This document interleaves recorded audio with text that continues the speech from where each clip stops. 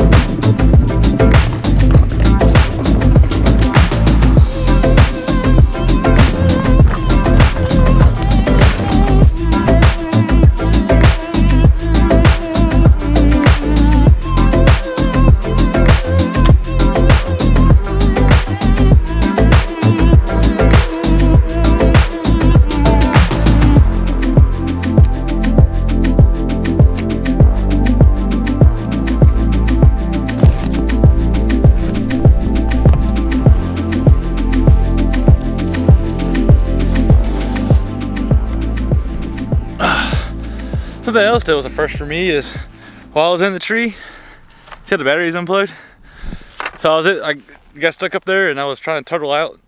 I mean, you get stuck in a tree, first thing you do is hit turtle mode and see if you can wade yourself out and it falls out. Anyway, so I hit turtle mode and it was jumping around and I guess a limb caught the battery lead and unplugged it. That's a new one too. Anyway, So here's just a little mini video. Happy finds.